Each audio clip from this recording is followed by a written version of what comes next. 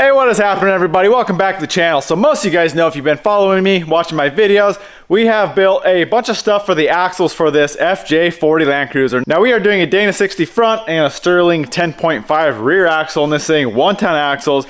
It is going to be wide and big. It is a lot of fun. We went and built trusses for the front and rear axles. We built high steer arms, but you know, we got to move on. We went and did the front. We got the front stripped out, the stock axles out of the FJ. But the rear, we still have the rear factory axle in. So today's game plan, I want to get everything off of the rear. We got to pull the axle out, shocks, all that stuff, cut all the mounts off the frame, just because none of that we're going to be using. So we're going to do that, and then I want to get both axles kind of slid underneath the truck and figure out where exactly we want them. Figure out how much stretch we want. Like I said previously, I'll probably bring the back axle maybe about 8-9 inches back, just because there's so much room. As far as the front axle goes, it is already pushed so far forward from the factory. I'll probably only push that forward maybe 1.5 inches or so, but that's going to put us right about 100 inches of wheelbase, which actually for a small bodied rig like this, that is pretty good. I'm pretty happy with that number. So that is the game plan today. Now, you guys know I've been waiting for my rod ends for all my links. While it does suck waiting, these are the best rod ends on the market. So it sucks waiting, but they're a small company and they're completely out of stock. So they're going through and making a bunch of more joints. We should have those within a week. So we're getting really close. Once we get those rod ends, we can actually really dive into the suspension and start building some stuff, actually getting the links built. We do have to figure out coilovers as well. We're doing coilovers front and rear. So I'm so excited. This thing is gonna be so much fun to build. But that's enough chatting. Let's get to work on the rear, get this rear axle pulled out of here, get the mounts, everything cut off the frame like I said, get these axles underneath with the 40s on the axles front and back, and see what this thing's looking like.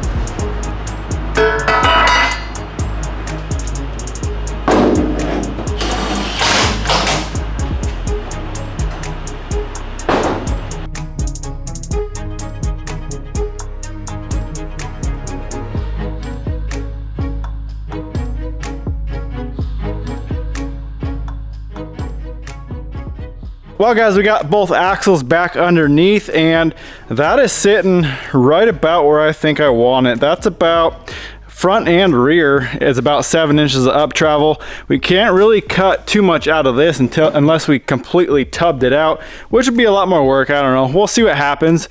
But 7 inches of up travel isn't terrible. Probably kind of have a lot more down travel, but that is not bad. I just don't want to go super tall with this. I want to keep it low, want to keep it stable. So I think that is probably about as low as I'm going to be able to get it on 40s without just completely redoing the frame up front, completely redoing the cab and the fender wells and everything in the back. I think that's about as low as I can get it. So I honestly like it. It looks really good. Looks stable, obviously, with the width. We're not gonna have much stability issues, so I'm stoked. I am really digging how it's looking, and you guys saw I did cut these fenders out. That's kind of roughly what I'm gonna go for. That actually looks like it fits the tire really well. It almost looks like it's meant to be, but either way, we're gonna have to redo all these quarters and a lot of the sheet metal. I mean, this stuff is pretty much gone. So we had we were able to kind of do a test cut, see how it looks, and then once we get into body work, we're just going to build all new quarter panels and that whole rear section. That's all rusted, so it's all going to be new metal anyway. Well, I'm going to start working on something else on the truck. So in order to get these axles centered, one of these lasers works really, really good. Basically, what you want to do, yeah, you can mark the floor, and I've seen other people do that, but it's just, without marking the floor up, what I do is just put a mark on the axle on the front, put a mark on the axle on the center of the rear, and then mark on the frame. And then you just take this laser and turn it on and line everything up. You can see, so I got a mark on the axle right there. And then you can also just take a tape measure in between the frame rails, the front and the back, make sure everything's centered. It's a really fast, really easy way to get everything centered up and straightened out. I'll have this thing linked down below. Super cheap on Amazon, super handy tool to have when you're trying to line everything up like this. So what I'm working on now is I'm still fighting this driveline problem, and what I'm thinking I'm gonna try, I have just enough, or I should have just enough clearance that I can drop this transfer case back down to its stock location.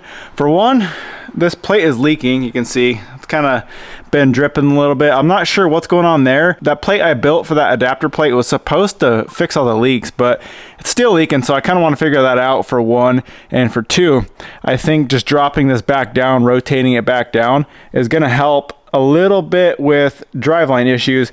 Now, I know I spent so much time trying to get everything tucked up, and I might scrap that idea just because my link mounts, for one, are going to be hanging down right about here, and that's going to be lower than the transfer case. I can just build a little skid plate for the transfer case if I'm worried about that. Everything else is really nice and tucked up, so I think I'm going to try it and just see how much clearance I have on my cross member. I don't want to completely rebuild that cross member, but I may have to clearance it a little bit.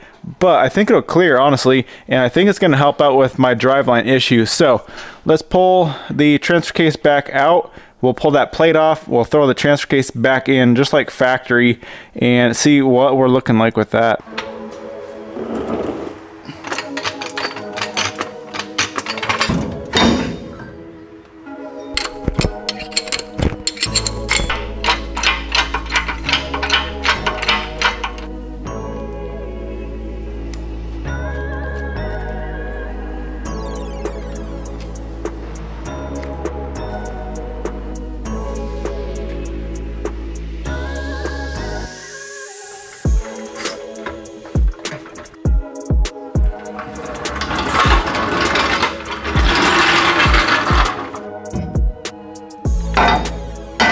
All right, we got everything in here, and you can see it is barely rubbing on the top of that cross member.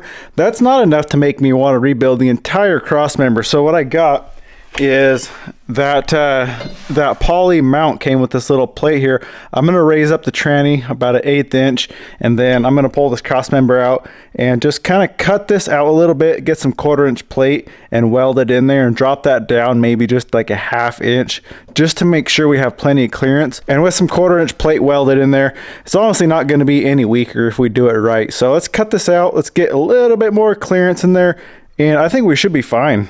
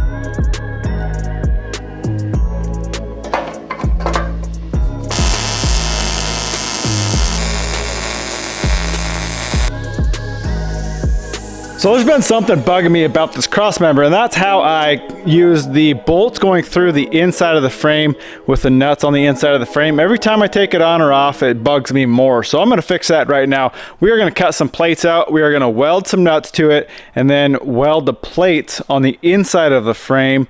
That way we don't have to mess around trying to stick our fingers inside of the frame. We'll have the nuts welded to the inside of the frame. That's gonna make this so much easier for taking the cross member on and off.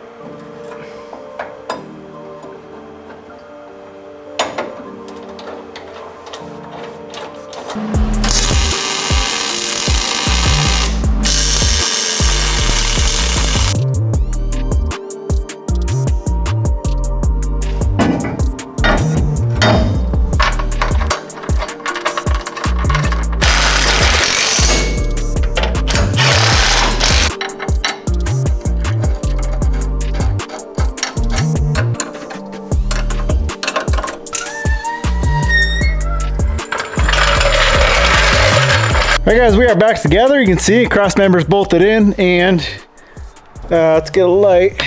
We got probably about a ½ inch of clearance when this drive line is completely at its max down. When I lift it up to where it actually would be, we got even more clearance, so that is definitely going to work. Also, as far as the driveline frame issue, this does seem to help out right about there. Should be about straight connected, and you can see we got probably closer to, I don't know, closer to an inch of room, maybe 3/4 to an inch of gap. So like I said, I do want to jump this up in wall thickness. I'll probably go 1/4 wall or 3/16, but that is going to be a bigger outside diameter, so it's going to be a little bit closer to the frame. It's probably only going to be about an 1/8 inch on each side, so we should still have plenty of clearance. Well guys, I think we're going to have enough clearance on the drive shaft to frame, especially after we rotated that transfer case back down. That did seem to help give me about another ½ inch of clearance. So just rotating it down, just getting it lower, and then obviously when you're rotating, it kind of runs inboard a little bit too. Probably not a huge amount, but it definitely did move a little bit. Now I know you guys are gonna say, you spent so much time trying to make this thing a flat belly. Well, like I said, it's not a big deal, because in that same spot, I'm gonna have like my link mounts, my link brackets hanging down off the frame. So that is gonna be in the way anyway. And either way, I still needed to do that trans tunnel. I needed to make that way bigger just to fit the transfer case and everything. So realistically, it didn't really cost much more time, but either way, I could have made that cross member better, but I don't think it's going to be a problem. I did do that little piece that we cut out. That new piece is 1/4 inch, so I think it's still got its strength. I don't think we're gonna have any issues there. Plus, you know, it's just holding up the tranny. It's not like, you know, something's bashing against it. It's not a ton of weight. I think we're gonna be just fine. Well anyways guys, I hope you enjoyed it. I'm gonna wrap it up here. Why don't you go smash that thumbs up button, comment, subscribe. I'll catch you in the next one.